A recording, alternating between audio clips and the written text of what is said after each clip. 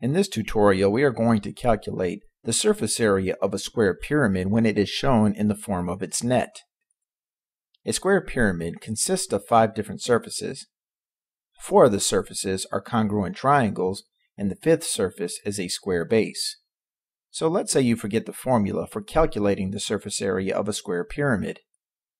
What you can do is just calculate the area of one of the triangles and then multiply the area by 4 because they are congruent, and then you can find the area of the square base and then add those two results together.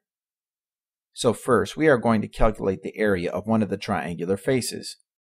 To find the area of any triangle, multiply the base of that triangle by that triangle's height, and 6 times 8 is 48. After multiplying the base and the height together, you must divide that result by 2. 48 divided by 2 is 24, so we can say that the area of each triangular face is equal to 24 square centimeters. Because the triangles are congruent to each other, we may take the area of one triangle and multiply that by 4. So, 4 triangles with an area of 24 square centimeters is equal to 96 square centimeters. Next, we can calculate the area of the square. Because the length and the width of any square is equivalent to each other, we simply multiply the length of one side by itself, or raise the length of that side to the second power.